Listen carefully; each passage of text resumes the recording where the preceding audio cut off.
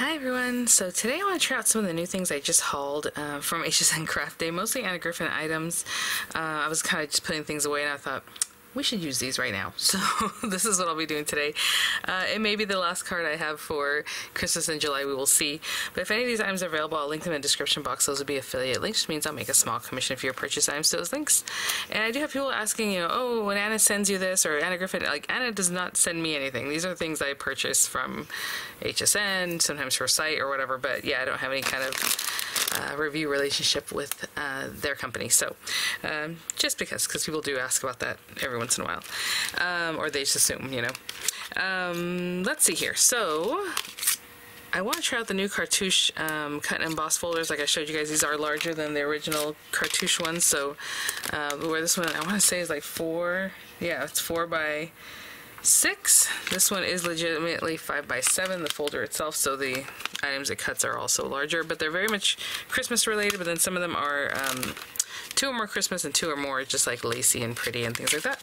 So I figured if we have that, we do have things like this, and I can see this Happy Holidays like peeking out from the Christmas Kitsch collection. So like, maybe we can cut like a little something cartouche type to go behind this little sticker or whatever.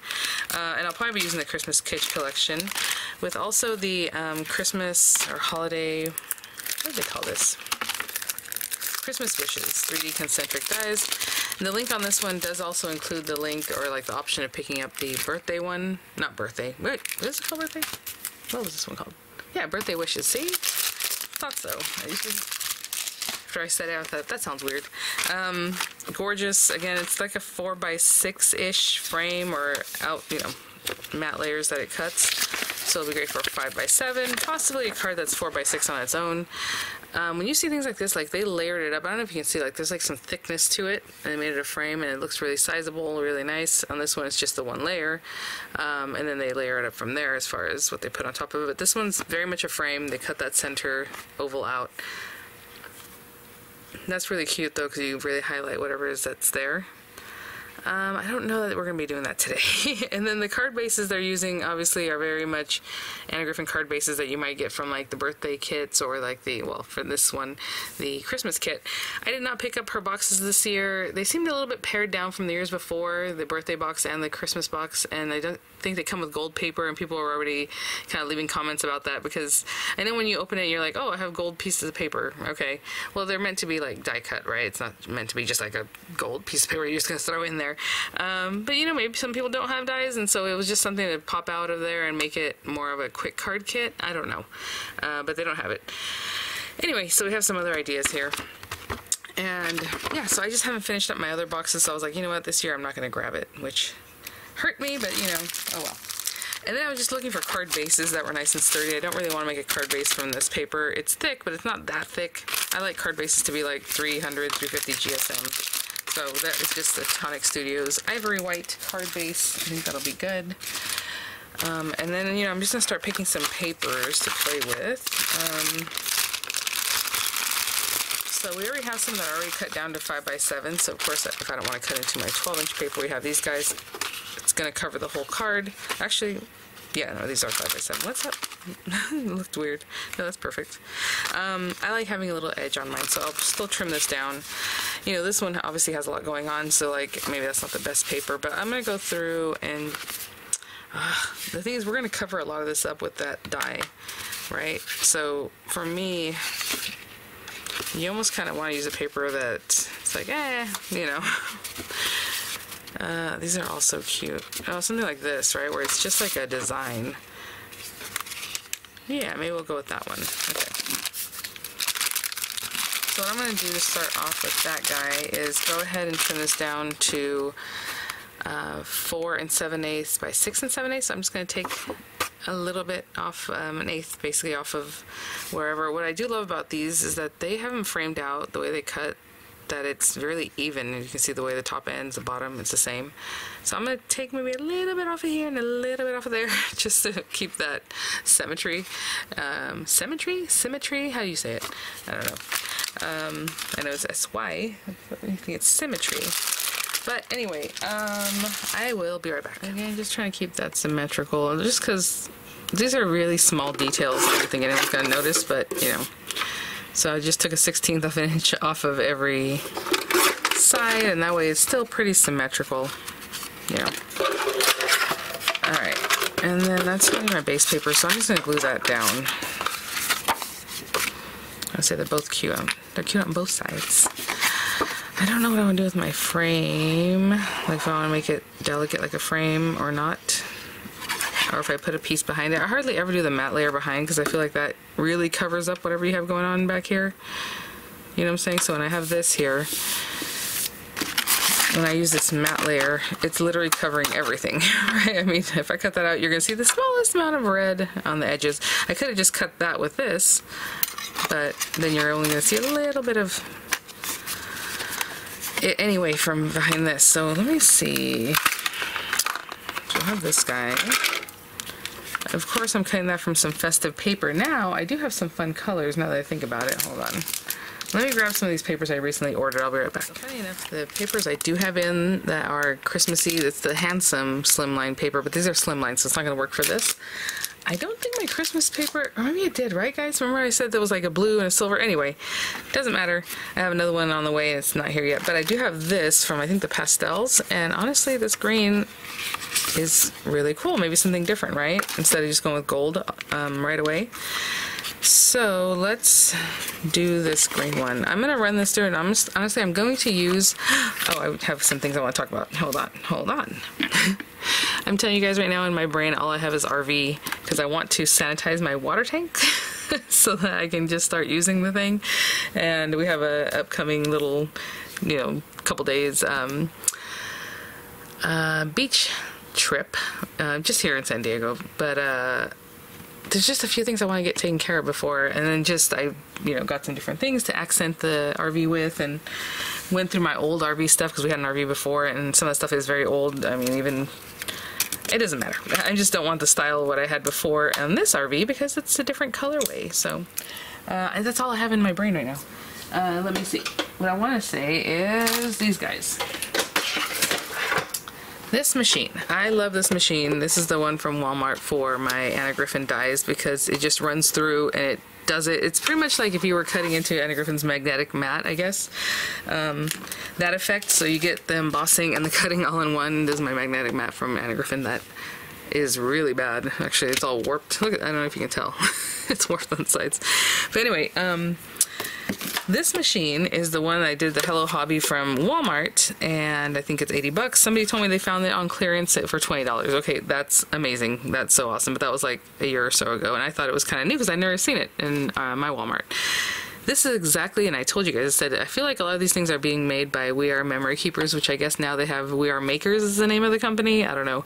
They're owned by American Crafts, and it's the same machine, the Revolution or whatever they're calling it now, or Evolution? Revolution?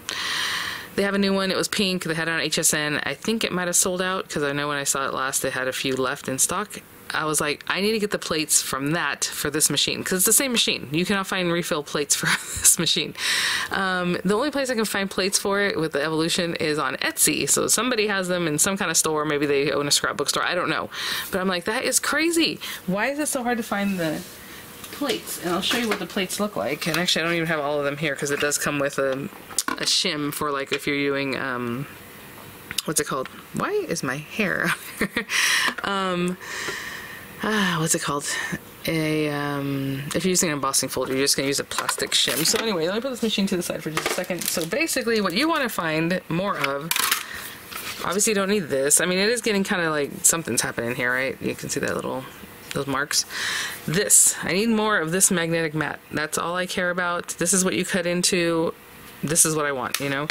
But for whatever reason, they are very hard to come by, or they're not selling them. I don't know what to tell you, but hopefully you're having better luck with it. I just want to mention, though, if you have that machine, look for the plates from the Evolution or Revolution, whatever they're calling it now. I think I have some from Lifestyle Crafts because it's basically a Lifestyle Crafts machine that they copied or made before. I have no idea. Maybe they purchased them. You know, these companies are always doing stuff. And I do have a plate from that, so I'm going to try that next because it looks exactly the same. It has like this little waffle background and all that kind of stuff. So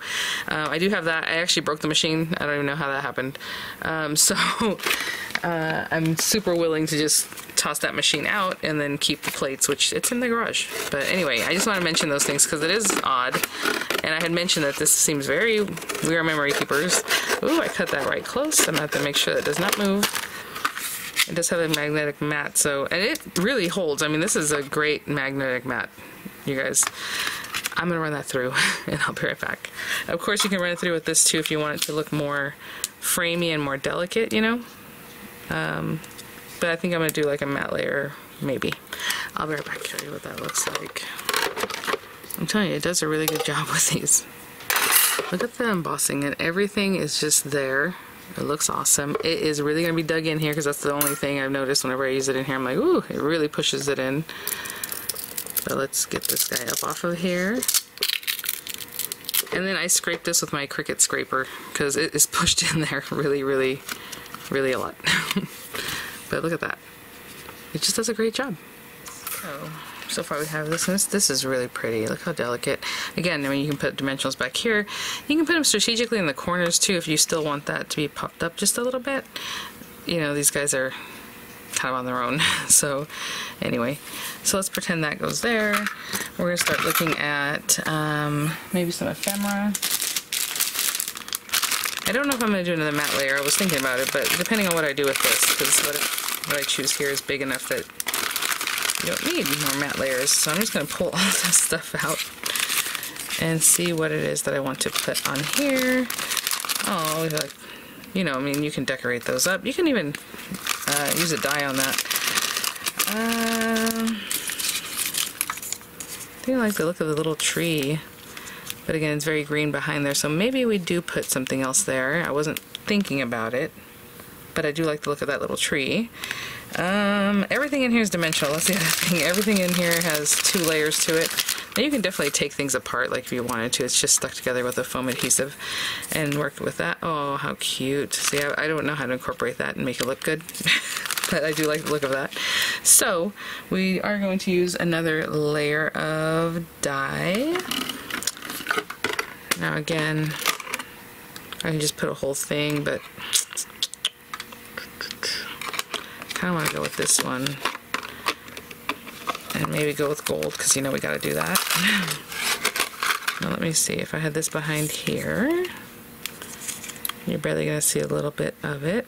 Let's do that, but let's make it more delicate. Why not? So I'm going to grab some gold paper and I'm going to run these guys together because this does not cut the center. So I'm going to put this on my gold paper, tape down. Obviously don't want that center die to move. And actually, do I have gold paper in here? I probably do. Ooh, did I use it all up? Oh, I almost used it all up. I have one little piece. I probably have a scrap that's big enough for this, to be honest. I don't need to cut into this, but oh well. Okay, so I'll do that, tape that so it doesn't move, run it through, okay? I'll be right back. I'm being a little bit lazy. I didn't clean the green off, but look how pretty that is. And I just switched out to shiny gold paper, guys. I wanted to really stand out behind that little tree, so I changed that up. And then you also have this little gold piece that you have a perfect oval for something else. Okay, I'll be right back. So let's bring this guy back. Oh, it's so pretty. I mean, look at that. And it's very simple, so I feel like obviously we're going to have to add some other stuff, but are we going to have to add some other stuff? And now that I'm looking at it, I'm like, I would love to do this, and maybe not the cartouche, but that's okay. We'll see. We'll still use the cartouche today if we don't. But, like, honestly, for me, that is perfect. Like, that. I love that. Look at this one. And that's it. I mean, honestly, that's enough for me, personally. I am going to leave that. I think that looks really cute. I'm going with the red because the green has the green and the green, so I'm like, let's go with the red one. I mean, Christmas memories, how cute. I love the stuff that's in here. Happiness to you at Christmas. I mean, I just feel like the shape, this needs to go like this. And you know what? That is plenty. Now, let me see if we should add a little something more. I will use a cartouche in just a minute, guys. You know, we have like these little swirls and things, and I know if it was, you know, very Anna, you're going to do that, right? You're going to want to add some of these things. I don't know how to incorporate these well enough. Maybe we can put something up there like that. It's kind of on its own. I don't know. Not my favorite. I'm going to leave it alone. Maybe I'll add some kind of like pearls or something. I don't know. Honestly, I really like the way it looks just like this. So, let's get these things glued down. And then we'll talk about, you know, dimensionals and all that kind of stuff. But for right now, I'm going to go ahead and put a good amount of glue in here. Hopefully all of it doesn't show up because, again, with sensitive papers, you don't want to put too much glue. So what I do is I'll do this. We'll get all the important little areas here. And then I'll tap some of it off because I don't want too much glue. And it just depends on how wet your glue is, if it activates something within the paper. These gold papers are basically paper, and then kind of has some little bit of a treatment on top, right? This plasticky stuff. And then sometimes you'll see, like already you can kind of see where I put the glue. I don't know if you can see those lines. So I try to get rid of some of that. I did see that I had an extra little piece I need to pop out. And I think that's the only one. Okay. So I'm just going to hold that down, and you know me, I'm not going to stand here holding this. I am going to put something heavy on top of it. Make sure it doesn't shift. And I'll be right back. Let's go ahead and go with this guy. Now again, if you want to pop this up too, you know me, I like my cards a little flatter, a little more mailable. But we're definitely going to put some glue down in here and all around that edge. And then I'm going to put that heavy plate back on top of this. Get rid of that excess glue. And just pop that beautiful thing right there. And again, making sure it's not shifting. Oh, let's see, it shifted. We do not want that. I'm going to hold it down a little bit longer before I put my plate on top. So sometimes what happens is obviously your glue is wet, and if you put your plate on top, it kind of moves, and you do not want that. You want to put it where you want to put it, right? So there's that, and I'm going to put this right on top, and hopefully that didn't shift at all. And this time I'm going to put something heavier. Oh, but I moved something. Okay. My plate moved, and I was like, just want to make sure I didn't move the paper. And put this on top. And in the meantime, I was reading about these guys. So, like I said, some people will put these through their marquee, like the smaller one. I wouldn't do that because I don't want to put something that isn't supposed to go in there. You can put, obviously, embossing folders in the marquee, even other brands, as long as they're not like 3D ones. Some people still do that too. It's very tight, and I'm not going to do that to my machine. So these guys aren't that thick for a cut and emboss folder. So in the instructions, she's saying just to use your A plates, your 2 cutting plates basically, and your, you know, that's it. Place A plate on your work surface, stack the folder with paper inside, stack second A plate, and then run it through, and that's obviously through the Empress, right? You know, the Empress has thin plates. It's a thin metal die cut machine. So it doesn't have like the thickness that some of these other machines do for like steel roll dies or whatever else. So I'm still going to try to use that machine from Walmart, even though I have this guy sitting in front of me here. And I'm going to do what they are recommending for like embossing folders, maybe a little bit thinner than that. And then we'll see how that goes, okay? But we'll do that together. I'll be right back. Again, that would be also the Revolution machine, whatever We Are Makers is calling it now. When did they change their name? I only recently noticed that, so I guess that makes sense because they're doing all kinds of stuff, not just memory keeping stuff. I'll be right back. Let's see where we're at. When did some dishes. Looking good. Okay. And then this guy has its own sticker, and I'm not going to pop that up anymore, so that's fine. Again, the Cartouche, I'm just trying out for you guys because I said I would try it today. But other than that, oh my gosh, is this thing a sticker or not? It should be. Completely destroyed that. So we'll just try it out, and then we'll have some ready for another time. Oh my gosh. This carrier is quite sticky, guys. Look at this. My goodness. Okay, I'm over here crunching things, and I should just put some glue on the back and called it a day, you know? Oh my gosh. What is happening? I don't think I've ever had one that peeled like this. I wonder if it's because of the warmth of the summer. Maybe the stickiness is especially sticky. So what I'm trying to do with this little guy is just put him right in the center, like that's obviously our focal point. He is kind of wonky because it's that Christmas kitsch, so he has kind of a fun look to him, but I think I did okay. See how that's gonna drive me nuts. Let's bend it back the other way. And then we have this, and this one I will pop up with some dimensionals, maybe a little glue, just because we already have the dimensional nature of this sticker, so we gotta clear that. I think one dimension is gonna do it. And just for extra security, let's put a little glue there. Take this off. Oh, I think that's really cute. Again, it's that kitschiness, that old school look to it, but it's really still elegant. Lovely. Oh my gosh. And look at that. A simple card. I mean, this is the kind of thing I go for. I love that so very much. Again, maybe I'll accent it with some little rhinestones, probably something more shiny than just pearls. But how cute. Okay. Happy with that. Very happy with that. I'll have images for you guys in just a minute. And then let's try this guy out. Now, I try to be a little frugal and only put things where I want them to be, you know, but maybe I'll just run a whole piece of paper through, because these other areas are not going to be necessary, like they're just not, right? They're not going to cut anything. So let's try to minimize as much, like there. I can cut to like about here. I'm just going to cut it straight across, but you can definitely take that bit. What I used to do in the past is just make areas where it's just going to be, right, instead of wasting this, but it should be okay. It should just stay flat like that. Now let's see. Supposedly for this machine, which would be the same for that We Are Memory Keepers type machine, they want you to use the platform, your embossing folder with paper in it, this embossing mat, which is just like a piece of plastic, it's like a shim, and the top plate, okay? So not the magnetic mat. I don't know if that's too much. It feels like it's going to be very thick. Ooh, Lord. Okay, well, it's going. It might be doing the job very well. Did I try these last time when I reviewed this machine? Because I feel like I didn't. Or if I did, I don't know. Wow.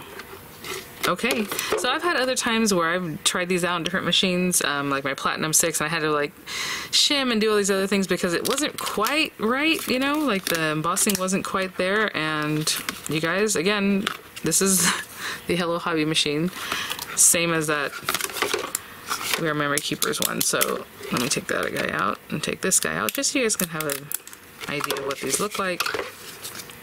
How cute are those? So Anna, I have a ton, and she sells them all the time. These little stickers that are just like that small, like little round ones, so you can pop it in there. I have some oval ones, and I have these square ones, right? So they will perfectly fit in these guys. I don't have... Let me clean up a little bit, I'll be right back. I was going to say when I said I don't have was like a size comparison, but that's not really true. I can size the other ones for you. But okay, let's pretend, you know, you had that behind there. So the little Christmas trees are just barely peeking out. So this one obviously is a lot bigger than some of the other things you might have. And let me see. Like this one also, it's cute. I mean, you can see them just a little something on your card, you know, wherever it is. And that's basically what they're for. I don't really have other shapes to layer on this right now without going to grab my other stuff. So anyway, you can take my word for it. They're very cute. I will say, like, the squares are 2 1/4 inches, I would say. This oval one is, I would say 2 3/4 by about 2 1/8. And then the circle one from this, you know, set here is like 2 1/8 circle. And these are the other ones, the smaller ones. So I just want to give you like a comparison. So from the square one, I'm looking at cutting metal. It is 1 7/8, so it's a little bit smaller than 2 inches, where that one was larger. The circular one is about 1 5/8. Okay, so just over 1.5 inches. And the oval one is just under 2 inches, like at 1 15/16 or something, by 1.5 in the other direction. So you can probably even layer these guys together, you know. You have the smaller one with your sentiment, and then the other one peeking out from behind. It would show quite a bit of that edge. It cuts in here, guys, so this whole area would be showing, right? So just to give you a comparison of the sizing on these guys. Again, this has a huge metal lip, so don't pay attention to that, because that wouldn't be there, right? So just giving you a size difference on those guys. Alright, well thanks for watching, guys. Again, I will link whatever might be available there in the description box. I will have images for you all coming up. Try and stay cool. Have fun with what's left of summer. Oh my goodness, you guys, these kids start school in 2 weeks. I feel like it just flew by. So obviously that means I'll have much more time to make my videos, and it won't be, well, I think I've been doing a pretty good job of putting out all those videos, but some days there were like none, and some days there were like 4 or 5, right? So anyway, just keep an eye out. They will be more, definitely more, what's the word? More of a consistent schedule like I used to do.